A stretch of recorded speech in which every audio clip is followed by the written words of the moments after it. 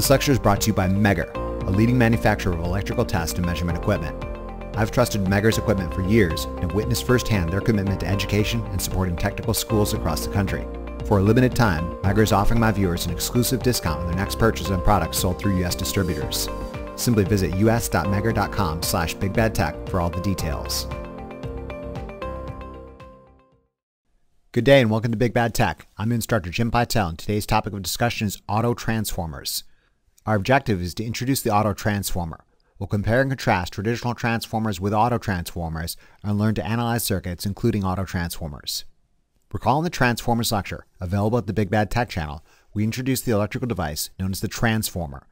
Traditional transformers use a pair of inductively linked windings to step up or step down applied voltage and provide a means of electrically isolating one system from another. An autotransformer is a special type of transformer with only one winding, and that single winding, or portions of it, serve as both primary or secondary. Like traditional transformers, autotransformers can step up or down applied voltage depending upon configuration. The principal advantage of autotransformers is that in comparison to a similarly rated traditional transformer, autotransformers are smaller, lighter, and less expensive. The disadvantage of autotransformers is that, being constructed with a single winding, the primary and secondary windings are not electrically isolated from one another, and an autotransformer cannot be used in an application requiring electrical isolation between systems. A step-down autotransformer uses the complete single winding as the primary input, and only a portion of it is used as a secondary output. Conversely, a step-up autotransformer uses only a portion of the single winding as the primary input, and the complete winding is used as a secondary output. Let's look at each configuration separately. Perhaps the easiest way to visualize a step-down autotransformer is to first imagine a traditional one-to-one transformer with primary and secondary windings having identical turn ratios. Let's say 1,500 turns in the primary and 1,500 turns in the secondary. Let's say this traditional transformer has 120 volt rated voltage, a 1 amp rated current, and a power rating 120 volt amperes. Let's say this transformer weighs 8 pounds. When 120 volts is applied to the primary and given a 1-to-1 turns ratio, 120 volts will appear across the secondary. Via the process of electromagnetic induction, 120 volt amperes of power could be transferred from the primary to the load in the secondary.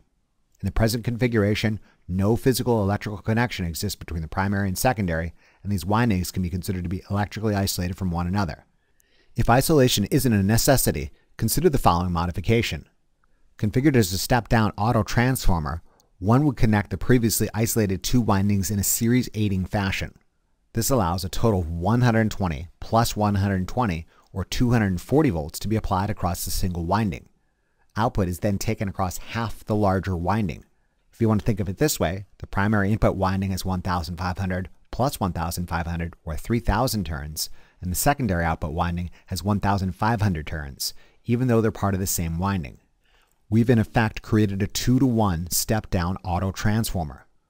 For this configuration, 240 volt input results in 120 volt output. What's interesting about autotransformers is how current flows through them. You note configured in this fashion, each winding is still limited to a maximum of 1 amp. Consider a purely resistive 60 ohm load on the secondary. An application of AC Ohm's law, solving for current, demonstrates the load draws 2 amps of current from the secondary side of the autotransformer. An application of the AC power formula demonstrates the load consumes 240 volt amperes of apparent power, of which 240 watts is directed towards real power and 0 VARs is directed towards reactive interchange. Assuming the autotransformer is 100% efficient, we can say power in equals power out, such that the source must supply 240 volt amperes of apparent power. An algebraic manipulation of the power equation, solving for current, demonstrates the primary input side of the autotransformer would draw 1 amp of current from the 240 volt source.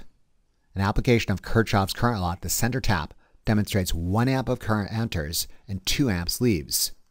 This means the remaining 1 amp comes from the secondary winding bottom to top. Ultimately, what you achieve in the step-down configuration is 2 loops of current, both traveling clockwise. The high voltage low current primary side includes one path for current, whereas the low voltage high current secondary includes both paths. Consider the amount of power capable of being transferred by the autotransformer. You recall, when configured as a traditional transformer, 120 volt ampere input resulted in 120 volt ampere output. You'll recall the transformer weighed 8 pounds. Configured as an autotransformer, This same 8-pound transformer uses both windings, each with a 120 volt and 1 amp rating, transfers a total of 240 volt amperes of power. This is to suggest that autotransformers can transfer more power in a smaller, lighter, less expensive package. This being said, you'll note the single winding serving as both primary and secondary defeats the isolation feature of a traditional transformer because the primary and secondary are now electrically and physically tied together. I should note that a doubling of power rating is the maximum one might expect to achieve for an autotransformer. Other turns ratios do result in more power transfer, but not quite double as that of a traditional transformer with isolated primary and secondary windings. As an example, consider a traditional 4-to-1 step-down transformer with a 480 volt and 1 amp rated primary and a 120 volt 4 amp rated secondary for a total rating of 480 volt amperes. Let's say the primary is 2000 turns, the secondary is 500 turns. Now consider these same windings configured as a step-down autotransformer with 2000 plus 500 or 2500 turns in the primary and 500 turns in the secondary. This means 480 plus 120 or 600 volts can be applied to the primary. The turns ratio of 2500 to 500 suggests that this is a 5-to-1 step-down autotransformer. 600 volt input could be stepped down to 120 volt output. If we are asked to supply power to a 24 ohm load, an application of Ohm's law, solving for current, demonstrates the load would draw 5 amperes of current. An application of the AC power formula demonstrates the load consumes 600 volt amperes of apparent power, of which 600 watts is directed towards real power and 0 VARs is directed towards a reactive interchange. Assuming the autotransformer is 100% efficient, we can say power in equals power out, such that the primary input must also supply 600 volt amperes of apparent power. An algebraic manipulation of the power equation, solving for current, demonstrates the primary input side of the autotransformer must draw 1 amp of current from the source. An application of Kirchhoff's current law at the center tap demonstrates 1 amp of current enters and 5 amps leaves. This means the remaining 4 amps would travel through the secondary winding bottom to top. What you achieve in the step-down configuration is 2 loops of clockwise traveling current, one having a magnitude of 1 amp, the other having a magnitude of 4 amps, such that the load experiences 1 plus 4 or 5 amps of current. As previously, consider the amount of power capable of being transferred by these same windings when configured as an autotransformer. You recall, when configured as a traditional transformer, it only had a rating of 480 volt amps. However, when configured as a step-down autotransformer, it allows the same device to transfer 600 volt amperes, at an increase of 1.25 times without ever exceeding the rating of either winding.